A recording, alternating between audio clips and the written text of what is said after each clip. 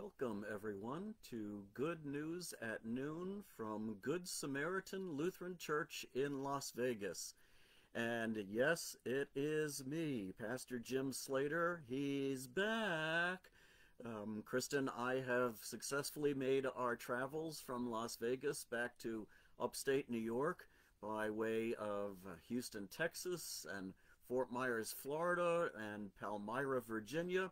And now we are all settled in our campsite here at the campground in Spencertown, New York. So very happy to be with you again and to be able to share with you again some of my stories from Fox Hill. Let me begin by saying Freiliche Himmelfahrt. I posted that on Facebook this morning, and for those of you who know German, you'll know that I just said Happy Ascension Day. That's right, today is Ascension Day in the calendar of the church year.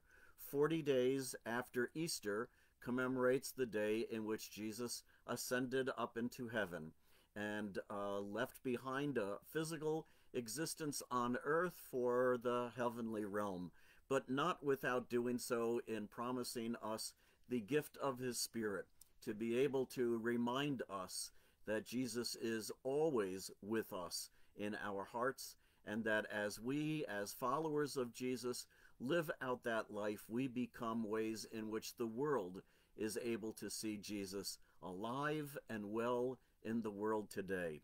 In 10 days will be Pentecost, when we celebrate that gift of the Holy Spirit.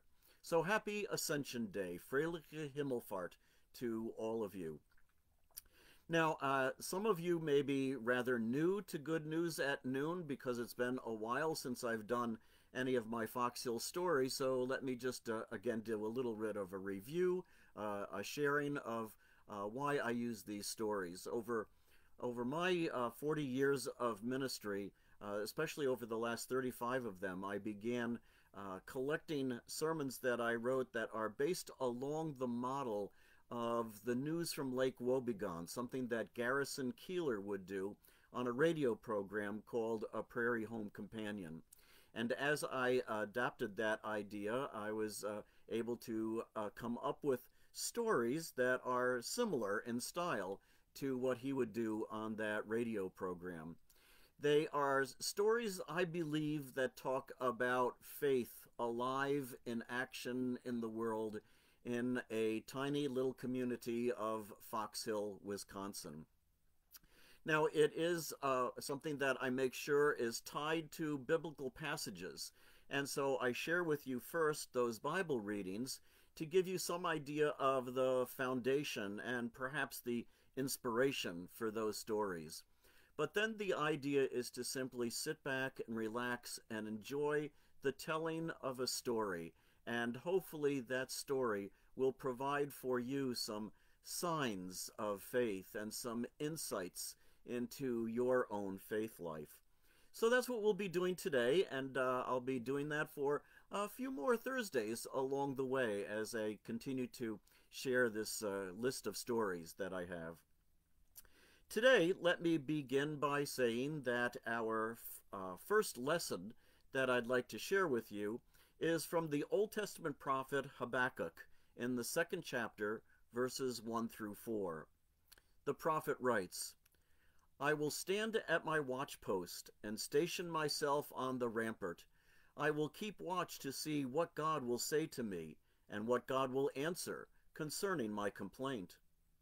Then the Lord answered me and said, "Write the vision, make it plain on tablets, so that a runner may read it. For there is still a vision for the appointed time. It speaks of the end and does not lie. If it seems to tarry, wait for it. It will surely come. It will not delay. Look at the proud. Their spirit is not right in them, but the righteous live by their faith." Particularly out of this passage, make note of where it says, "Make it plain on tablets, so that a runner may read it." I had a Hebrew professor in college who said that that's the Old Testament Hebrew equivalent of saying, look for the signs on the interstate highway. They are big, they are bold and colorful as a means of being able to make everybody be able to see it. The second lesson is our gospel lesson from the 17th chapter of the Gospel according to St. Luke, verses 1 through 10. Luke records, Jesus said to his disciples, occasions for stumbling are bound to come, but woe to anyone by whom they come.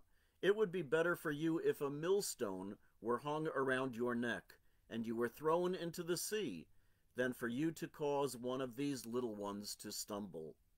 Be on your guard. If another disciple sins, you must rebuke the offender, and if there is repentance, you must forgive. And if the same person sins against you 7 times a day, and turns back to you 7 times and says, I repent, you must forgive.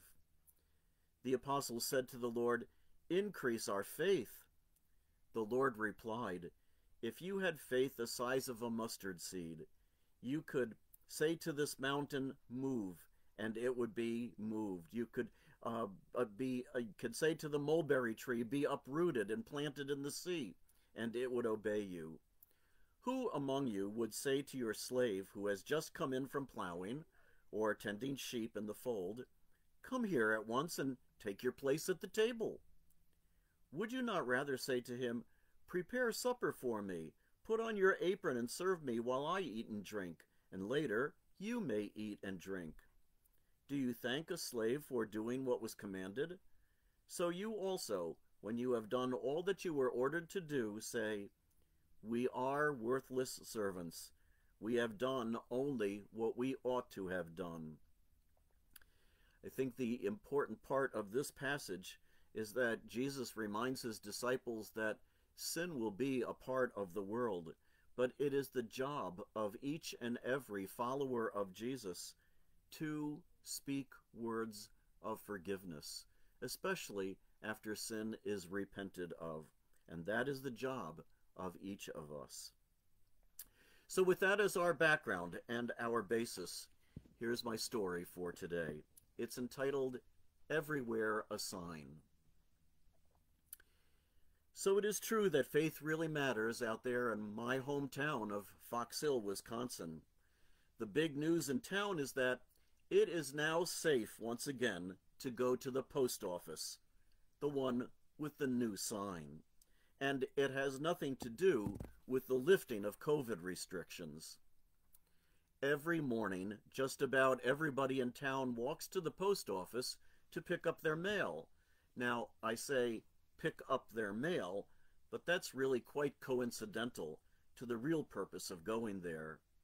You are bound to run into a neighbor, the barkeeper, the justice of the peace, the hairdresser, the undertaker, or the minister. And if you want to know what's going on in town, that's the place to be. It's even rumored that Benjamin Dover, editor of the Fox Hill newspaper, The Hill and Vale Journal, will send reporters to the post office to pick up the mail and all the latest gossip. Of course, that means by the time it gets printed into the paper, everybody already knows about it. So Benjamin Dover's publishing philosophy is that a good newspaper doesn't discover the news, it just confirms it. And since Ben is too stingy to pay for home delivery of the Fox Hill, Vale, and Journal, it gets mailed to everyone. So in Fox Hill, it's considered normal to pick up Wednesday's paper at the post office on Thursday. That's about as satisfying as day-old bread, but people eat it up anyway. So if you want any late-breaking news, you go to the post office. Roger Bigley has been known to go to the post office for hours on a weekday morning and come back home without the mail at least once a week since retiring from Bigley Motors. The conversation between Roger and his wife is a simple one. She will ask, "Did you go to the post office?" He will answer, "Yeah." She will say, "Did we get any mail?" And he will answer, "I don't know." He knows his forgetfulness is a sign of something, but he can't remember what it's called. Lyle Bartlett, the postmaster, with his usual chipper attitude, can often be found at the center of all of these late-breaking stories. But this week, you just didn't want to get within 10 feet of the man, or he'd bite your head off for no good reason. If you were to say, 55 cents for a stamp, why, I remember when it was only a dime, Lyle would snip back, you're complaining about 55 cents? Do you realize how cheap our mail is compared to other countries? Of course, I don't know what they do with all the money they make. It sure doesn't go to the places that need it the most. Lyle was still growling over the trip he made last Sunday and Monday all the way to Omaha, Nebraska, to complain about why the Fox Hill Post Office had been overlooked in the distribution of a limited quantity of new signs for post offices with location visibility problems. The signs were brightly colored and attractive, and he covetously wanted one. Doesn't everyone in Fox Hill go to the post office?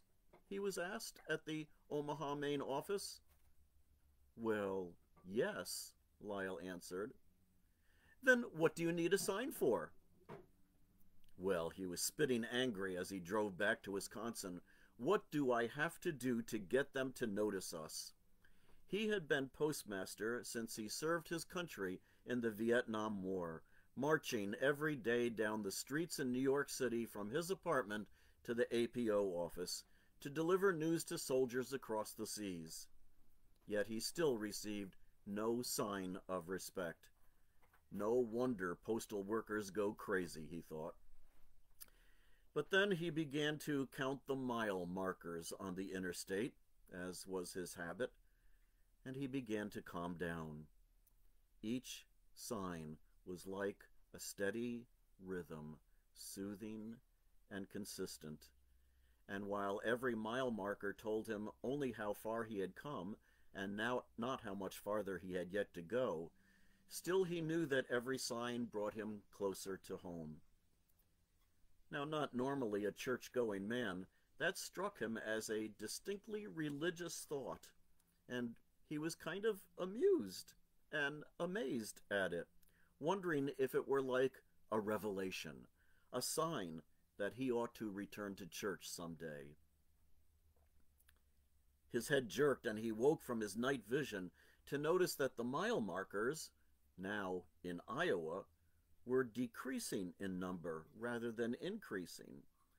Ahead of him was a great big blue sign, usually one of invitation and often of relief. Rest area, it said. Nebraska Welcome Center, next right. Nebraska? Somehow, in his anger, frustration, and distraction, he had missed the signs and gotten turned around in the wrong direction.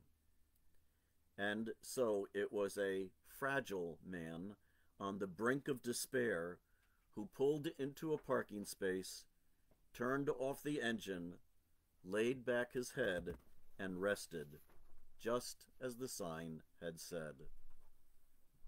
There would be no mail in Fox Hill on Monday.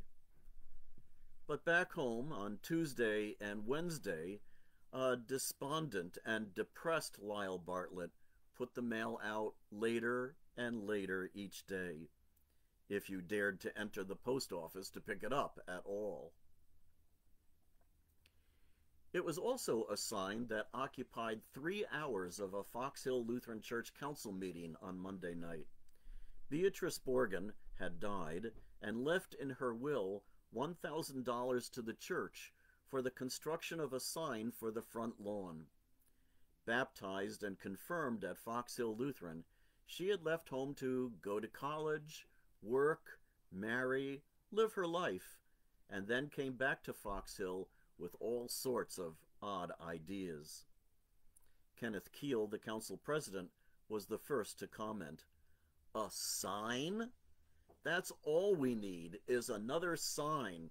You've all seen that profanity on the outskirts of town that Mark's signs put up to promote his business. It says, "Welcome to Schitt's Creek," with a caption that reads, "It's okay, she's my sister."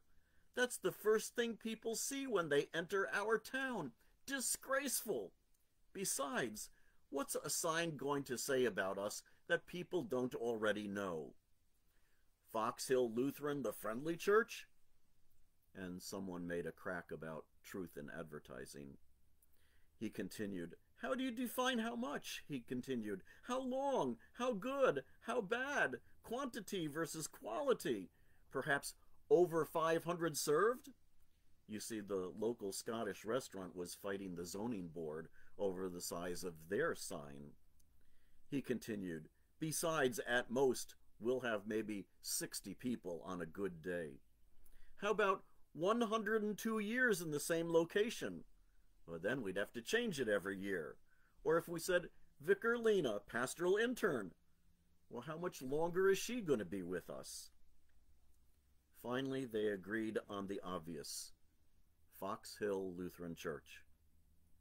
Truth is their motto, summus quid summus, we are what we are. Then they argued whether the sign should be parallel to the road with words on one side, or perpendicular to the road with print on both sides, each facing traffic. Ken Keel, now resigned to the idea, said, "That way we'll get them coming and going," and that carried the vote. Now, Vicar Lena stayed pretty much out of the sign debate, don't you know?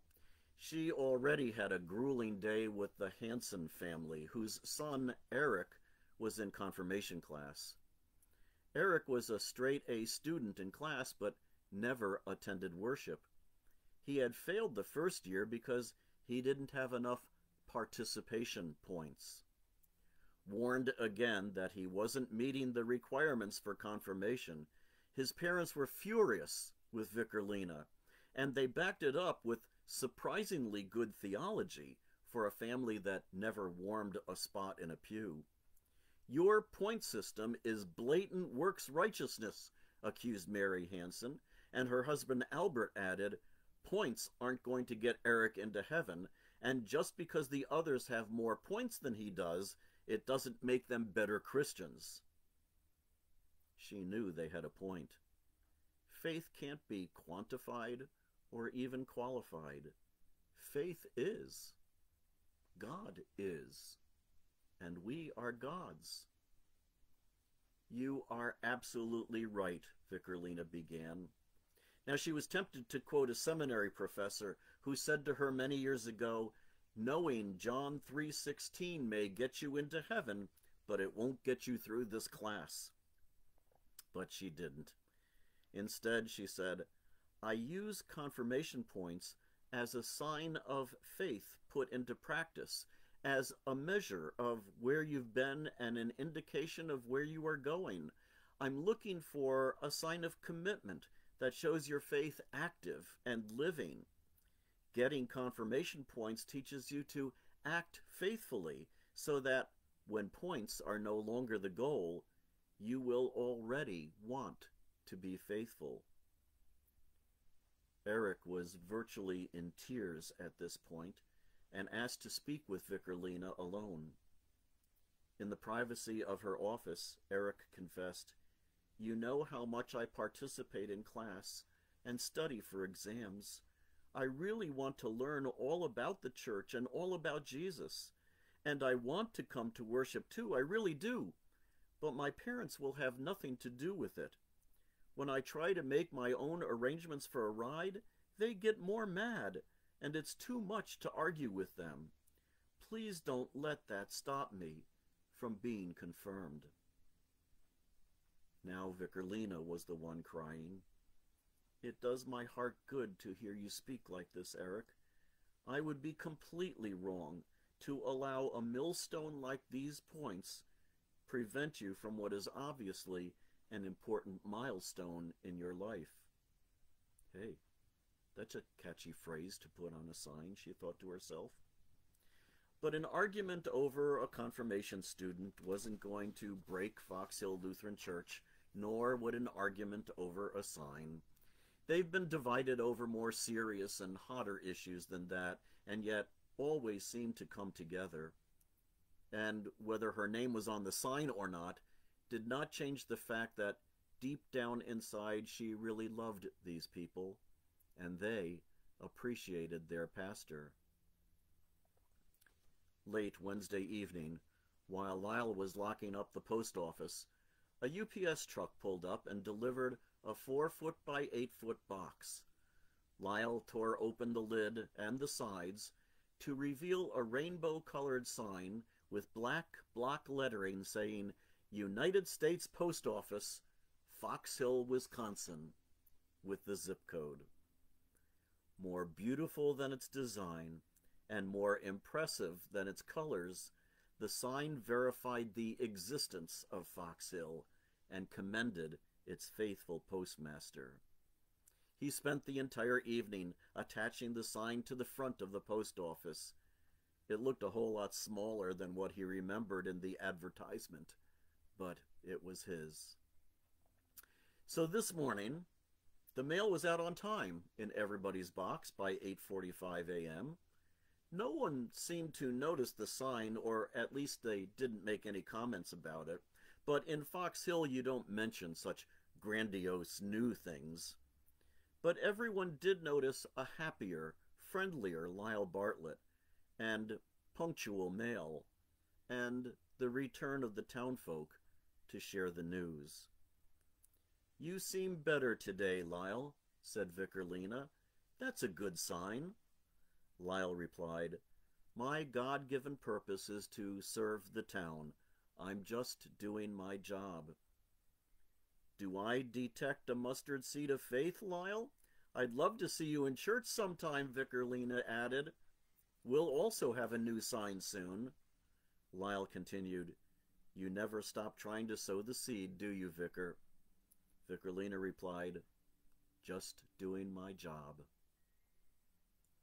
And that's the good news from Fox Hill, where faith really matters for every single man, woman, and child. And the married ones, too. Amen. Thank you for listening. Thank you for tuning in. I'm not sure if I'm actually able to see people. I have a new computer, and it's I'm still getting used to how everything works on here. Let's see. I can see that Dale was on board with us, and Connie and Dale, it's good to see you and to know that you were on board with today's story from Fox Hill. Spread the news around that I'll be back every Thursday, and look forward to sharing time with you again as we share the good news at noon from Good Samaritan. God bless you all. Bye now.